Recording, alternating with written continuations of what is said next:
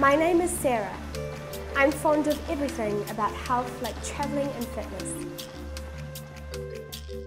British as I am, I like tea too. We put milk in the tea in Britain. The ways of tea making differ from place to place, so do their flavours.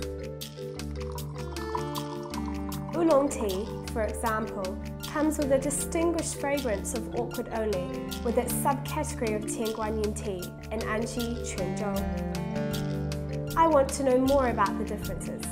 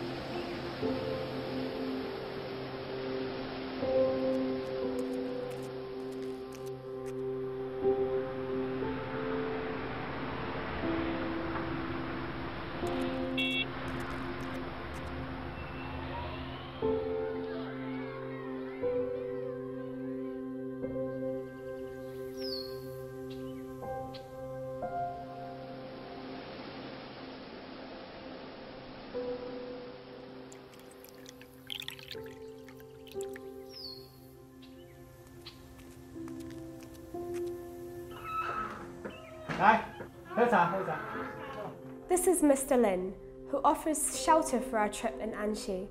As a local tea farmer and a native Anxi resident, 我们安溪人都是先喝茶，再做事。如果一早起来不喝茶，这一天就会感觉少了什么，很不舒服。Lady Lin Mei is the grandmother of Mr. Lin. She is 102 years old now, which she shows no evidence of by her appearance. Her longevity may probably be attributed to the practice of tea drinking in Anxi. Mr. Lin tells me it is common in Anxi to witness senior citizens with such longevity. Mr. Lin is busy with two pieces of business this time each year. One is to cater to the growing number of travellers, like me, who visit his homestay. The other piece of business is going to the tea harvest in the mountains.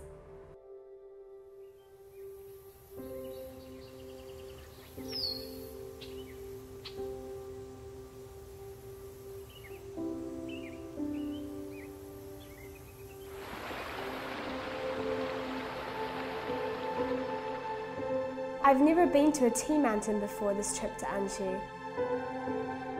It's a hard journey to get there. Mr. Lin is my senior, yet he is leaving me behind. 老话说，高山一路出好茶。你看，我们这里抬头看去都是山，这山里的土都是最适合茶树生长的红土。每天早上起来，这山里全是雾。 Year-long precipitation, multiple mountains, and rich red soil constitute the unique geographic edge that the harvest of Tianguanyin tea in Anxi has.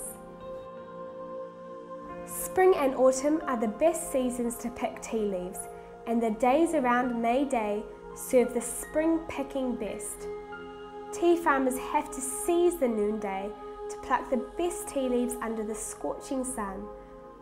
Only this way could the product be quality. Leaves must be harvested and manufactured at the right time and in the right climate. Nice tea is a blessing by the heavens.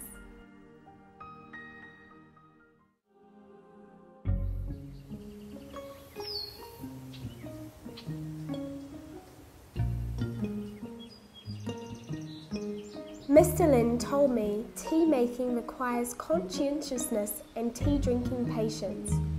Every section of the craftsmanship for a cup of tea comes from its own philosophy.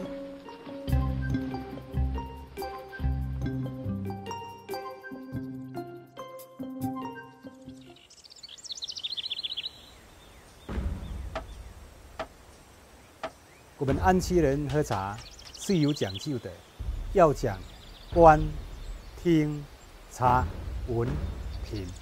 这观指的就是看茶，像这种调瘦、减气、沙粒显、红点明、叶表带白霜，这就是好茶。好茶带到杯中的时候，就会发出这种声音，这就是因为茶叶紧结、沉重。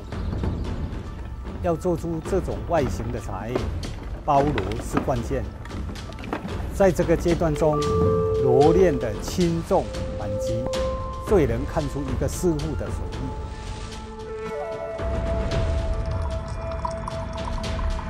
接下来就是我们说的茶，就是看汤色。这茶是金黄色的。这茶汤金黄、清澈，叶底肥厚，茶败欢简，这就是好茶。我们闽南人喝铁观音最传统的就是用这种碗盖杯。喝茶前一定要先闻碗盖，有一种兰花香的味道。这就是我们平时说的兰花香。只有我们当地产的茶青，再经过最传统的制茶公司后，才会形成安溪铁观音独有的兰花香。这样的香气，就必须要求制茶师傅把握好炒青的火候，火候不到，香味不对；火候过了，茶叶就焦。这茶汤浓，但是不苦，香气高。这个茶喝起来很醇厚，嘴里一直会回甘。要做出这个味道，学了哪道公式都不行。茶叶最后是不是有甘香？最重要的就是摇青。摇青这个半发酵的过程，也是我们安溪铁观音最特别的地方。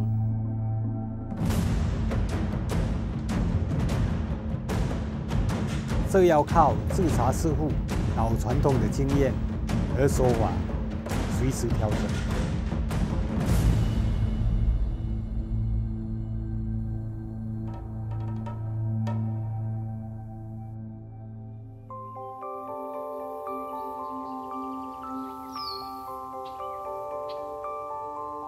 I assumed that all the products of Tie Guanyin were the same. Yet only once I was here did I grasp the essence of Tie Guanyin tea. This heritage of this blessed land consists of craftsmanship and creative ingenuity. This is the only place which produces the Guanyin flavour with scent of light orchard.